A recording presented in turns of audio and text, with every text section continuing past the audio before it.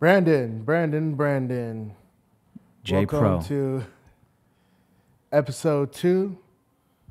What are we gonna name this? I'm thinking we're naming it The LOUDR Podcast. LOUDR Podcast or Get Loud. Get loud. or Get louder. Get Louder. We'll come up with it. Yeah. This is sort of these first 5 podcasts are tester podcasts, but you'll still get value from them. So stay tuned. So I'm gonna start off. I'm gonna ask you a question, Brandon. All right. Cool. So Brandon, Yes. can you share a moment in your life where you faced a significant challenge and how you overcame it? Man, I didn't get no prep on these, huh? Nope. All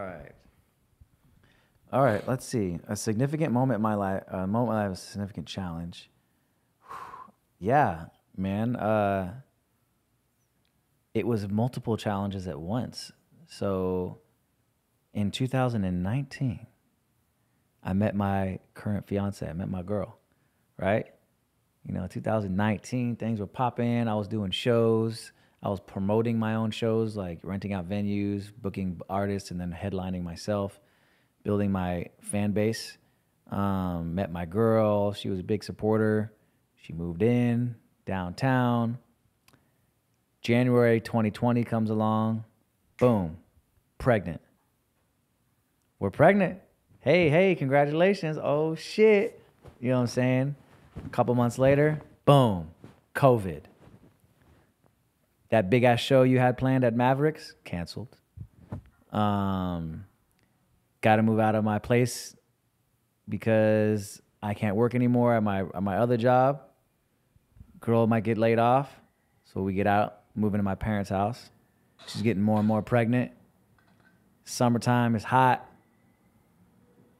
We end up finding another place to move into, have the baby, and all throughout this time, I don't have a job, I don't have work. I'm trying to figure out what to do with my music career, and my life is basically like taking 180-degree turns like every 3 months or so. And so that was probably one of the hardest times of my life because everything that I had been working on for the previous 10 years seems to have come to a complete stop, in addition to having a baby, in addition to moving 3 times in 3 months or 4 months. And then it's like, now I have to just kind of figure out what to do with my life because I feel like everything is stopped. Everything that I've been passionate about, dreaming about, working on, I feel like is no longer an option. And now I have like a family to support. I have a lot more financial pressure. And so I had to make a decision, and that decision was to start this business. And starting a business is equally as hard as raising a child, if not harder. So it's just like, it was just like thing after thing after thing after thing. And I'm still in it. I finally feel, this is probably the first moment after linking up with you where I feel a little bit of relief. So it's been like 2 straight years of extreme high stress, of like panicking as to what to do next every day until like right now. The end. And you said running a business equivalent to raising a kid. Harder. Running a business is harder. Yeah. Why do you say that? I think running a business is harder than raising a kid because raising a kid, a lot of it comes naturally.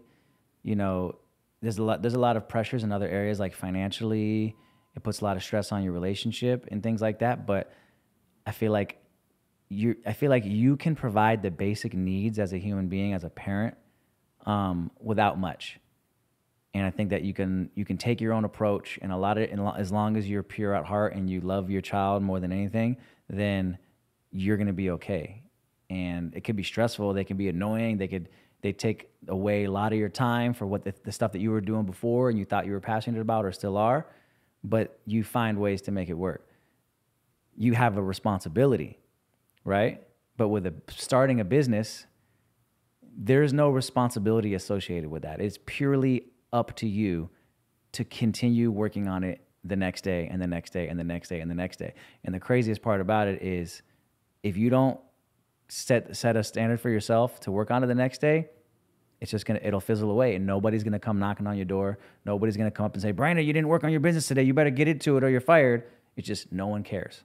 And it will fizzle away as if it never existed if you don't make the commitment to work on it every single day. And on top of that, to my point of being a parent, like a lot of things come naturally. It's very unnatural to figure out all the things to do to run a business. It's stuff that you have no freaking clue that you need. You don't realize it until you either encounter that problem and then you have to find a solution, or you're paying a lot of money for coaching and mentoring.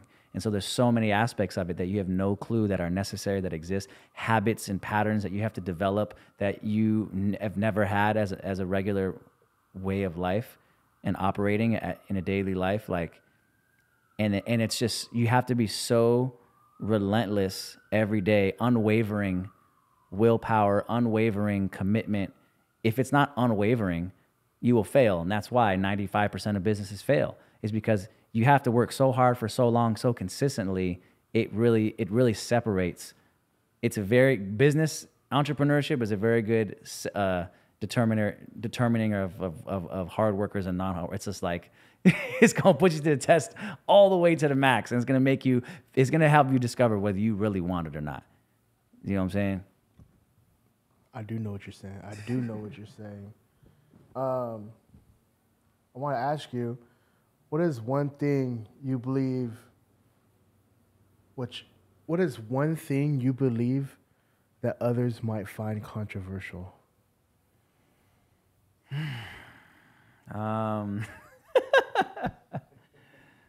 Let's see.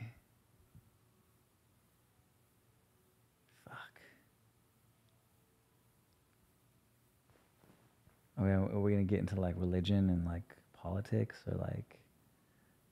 Just what is what is that one thing you believe that maybe it could be how you believe you raise your kids. It could be one thing about business that some people find controversial. It could be anything. It could be religion. It could be politics. It could be whatever. But what is one thing you believe that is controversial?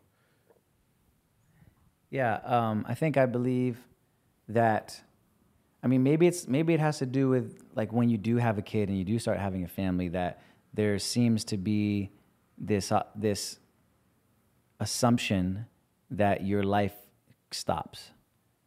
And to a certain degree it does. Like all of a sudden you have this new responsibility, and it's like now your responsibility is to raise this child. And it's like, but wait, what about all this, my life? You know, like I had all these plans, I had all these things that I was doing, and now I have half the time. Unless you're already successful and you already have a bunch of money, you know what I'm saying? That changes everything, but most people don't when they have kids. And it's like now you have to sacrifice what you wanted for them. And then that's what drives people crazy. It's because it's like now it's like your life becomes about serving them. And it's like a double-edged sword, right? Because you love your child, you want to nurture them, you want to see them grow, but then you also want to keep doing what you're doing. Because what is my life now insignificant? Like everything that I wanted now insignificant, and so it's like I feel like we should still have a right. I feel like I have the right to continue working on what I'm working on. But what makes it so difficult is because someone's got to pay. You know, whether that's in the form of money or time or stress, someone's got to pay the price for me to continue working on what I'm working on. I either have to pay a whole bunch of nannies, or I have to put pressure on my parents to watch them, or my girl has to, you know, stop doing what she's doing, or she's got to pay the money, or like someone's got to pay. Or I could just stop what I'm doing, completely stop everything in my life and dedicate my life to raising my children. And I think that to an extent is doing them a disservice also, because now they can't see me and being doing my thing and become influenced and motivated and inspired by what I'm doing, you know? And so that's why I think that it's highly important for me to keep doing my thing, so they're inspired by me. And that is very controversial because you do sacrifice for your kids, right? And this is coming from somebody who doesn't have kids, but you would think like, and you hear stories of, and it's that balance, right? Like you'll hear kids talk about how their parents weren't there for them growing up, but because their parents were trying to hustle to make a better life, but all they wanted was their dad to be there, right? And also, but you do have to sacrifice somewhat. It can't be like all kids, because then you can't provide them a good life. Right. And it really, there's no winning, because when they're young, they just want to spend time with you. Right. But then they'll get to an age where they'll realize, like, if you sacrifice for them, no, in terms of like not grinding on your business, not making that money to provide them a better life, to go on the vacations, to retire your wife, well then no one's gonna be happy. Your kids, once they reach teenhood and they realize they're poor, they're not gonna be happy. Your wife's not gonna be happy because, you know, she wants to take care of the kids too, but she has to work hella hard. Yeah, you're right. Nobody wins. And so no one wins. So there has to be a sense of some type of selfishness. Balance. Yeah, well, imbalance though. Imbalance. There's never balance. I don't believe what no one says. Oh, there's balance. There's no balance. You attempt, you strive for balance, right? There's always going to be teetering.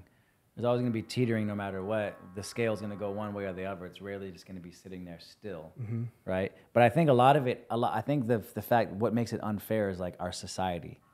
I think that even though I'm down to play the game, I understand the capitalism, I understand the world we live in, I'm just like everybody else infatuated with the lifestyle that's a possibility, right? Balling out, all that shit.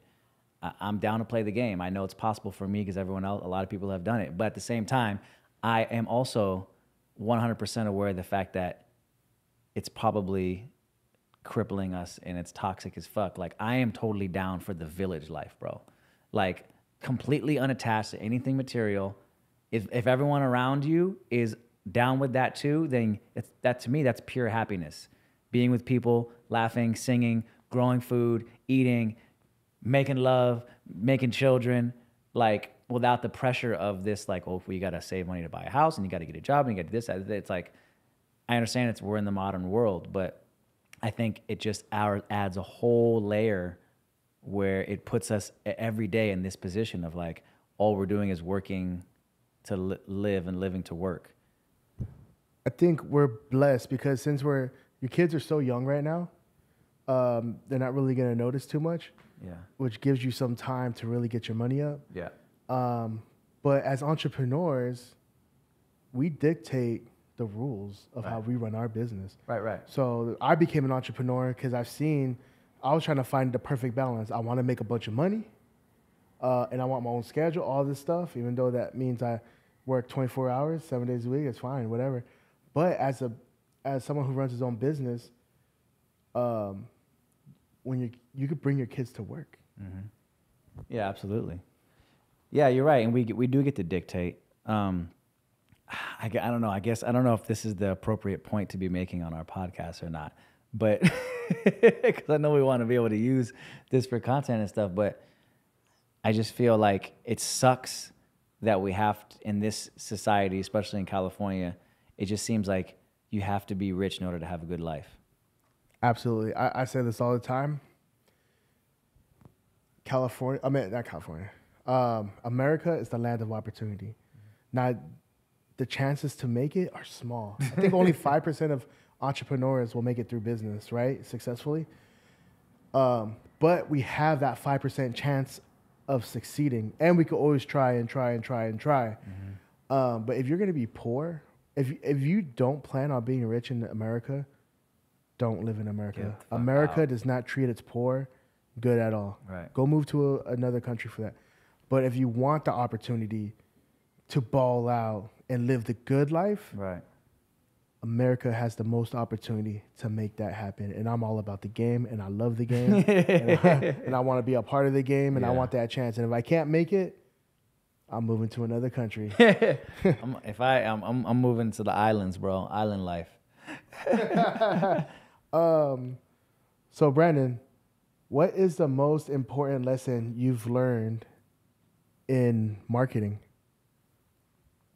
The most important lesson I think I've learned in marketing is that that it's all about consistency. I think consistency is the one thing that really separates everybody. And even if you don't have the best material, the best content, the best product, for damn sure not the best product, because that doesn't matter. You know, if you can market well, you're gonna sell. You're gonna have bad reviews, sure, but if you can market well, you're gonna sell. But I think consistency across the board is what I've learned through all my different careers, music, all these different things.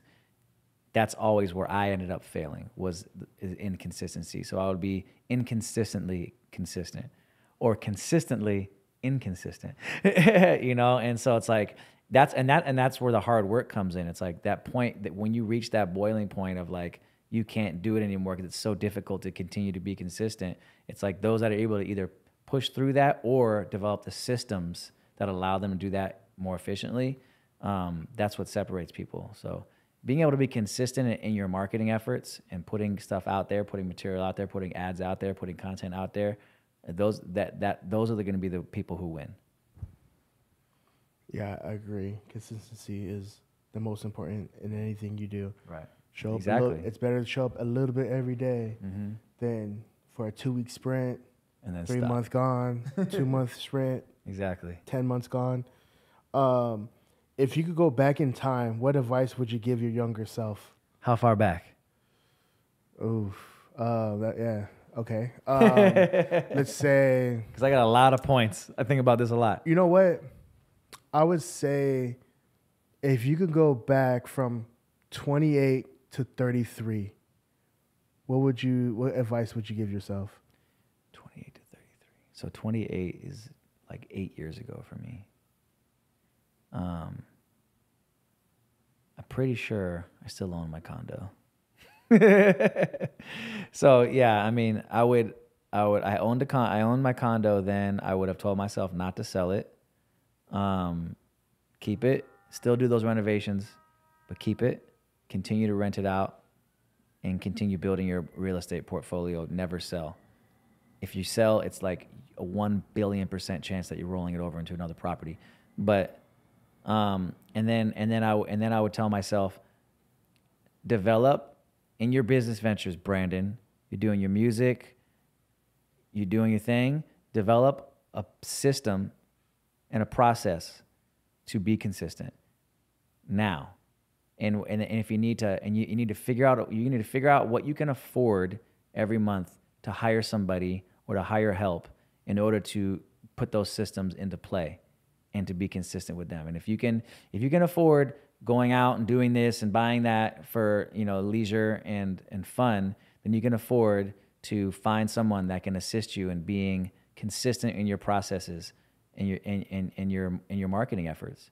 Because like I said before, that's where I fell short, was the consistency. So I would tell myself to keep the condo. Oh, and then I would say buy Amazon and Google and don't sell the the Apple stock at that particular date. But I think the biggest thing would have been to learn how to implement processes and procedures to be consistent and not sell the condo.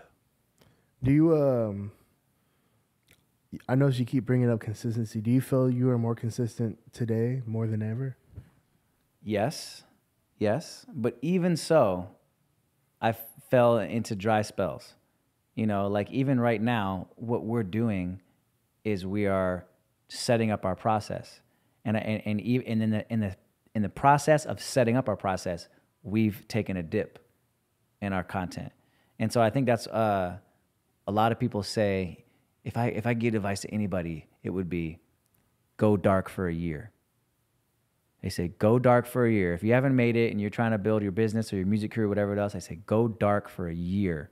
Spend that whole year creating content, acquiring skills, building up your content library, building up your brand, all the shit.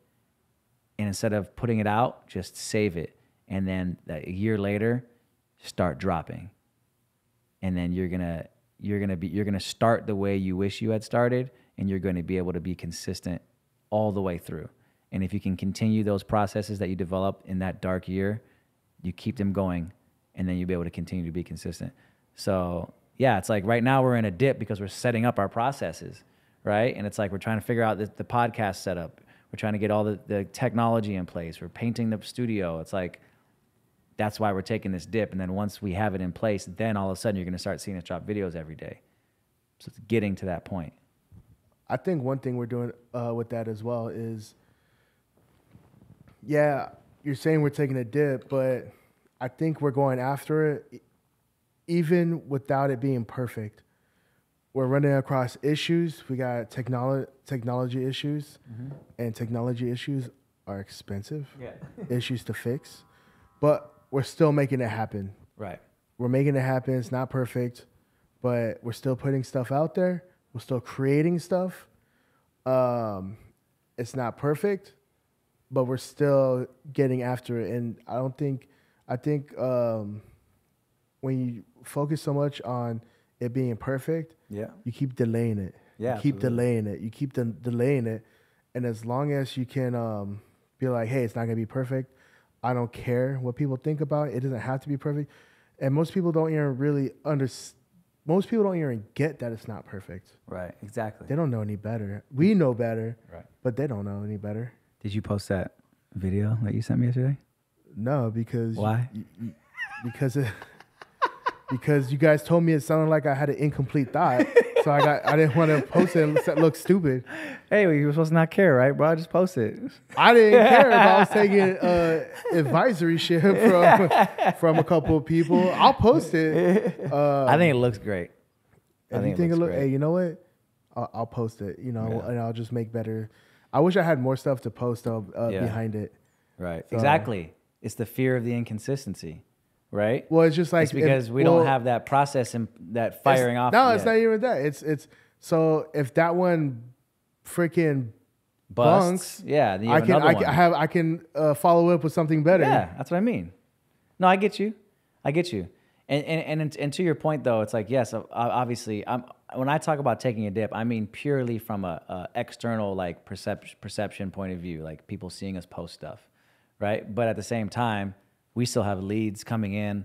We still have our lead generation process taking place. We're still doing podcasts with other people. We're still closing deals. So it's like we haven't let that take a dip by any means. Purely just like the content releasing of our own content. Exactly. Yeah. So welcome to episode 2. We'll call the first 5 episodes the build up. Yeah. And you should see everything build up and become better quality as each podcast goes. Yes, sir. So welcome to LOUDR Media. You got Brandon. That's me. You got J Pro. Yes, sir. And we'll see you on the next one. You don't want me to ask you any of the questions? We're good. You can ask me one question. What are you the most excited about in our new venture? Ooh. Well, I'm the most excited about building a business is like a game to me. And I remember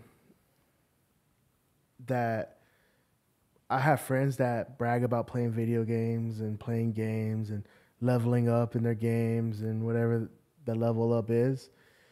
And I don't play video games, especially because I can have an obsessive style personality where I get hooked on one thing and just that one thing and nothing else matters. Right. And I remember a few years ago, I was bored. I was a little burned out. And I was like, I need to do something that's not business. So I started playing Grand Theft Auto 5 for the first time. And all my friends were like, you got to play online. You got to play online. And I was like, I don't want to play online. I got to finish the story. So I beat that game within like, I think it was like a week. Like I played spent 8 hours for a whole week until I beat that game. And the reason I did that was because I'm in my back of my head, I was like, I need to finish the game.